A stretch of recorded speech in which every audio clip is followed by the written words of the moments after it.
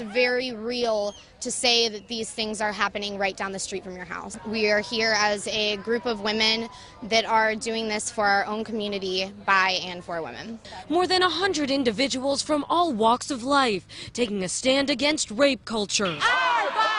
The belief that consent isn't necessary when women are simply existing.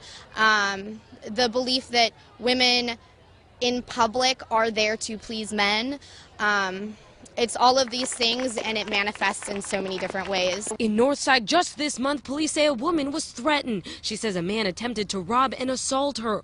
Organizers say it's a vicious reality for many women in a system they say perpetuates violence. You have experienced gender-based violence. It ends tonight. It affects everyone, whether it directly affects them or not. Speak out against these systems of oppression, from both the police in our neighborhoods to the politicians in our city to the politicians in our state and the media. Survivors, peers, allies, and leaders in solidarity. Our bodies!